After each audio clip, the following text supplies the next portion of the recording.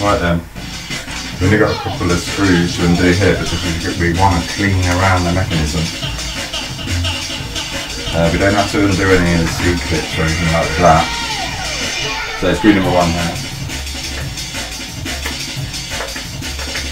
I'll get to it.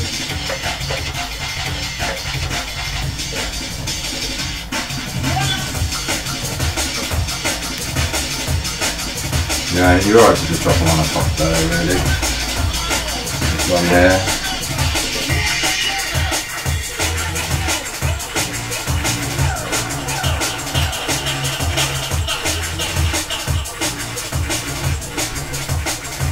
This one here.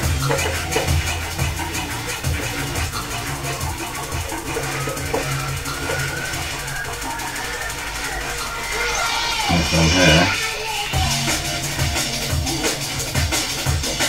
You can already feel it starting to pop out. There you go. So this one, we got this one here. I did loosen it, but I now know that I don't have to take it out again. I don't know what I do anyway.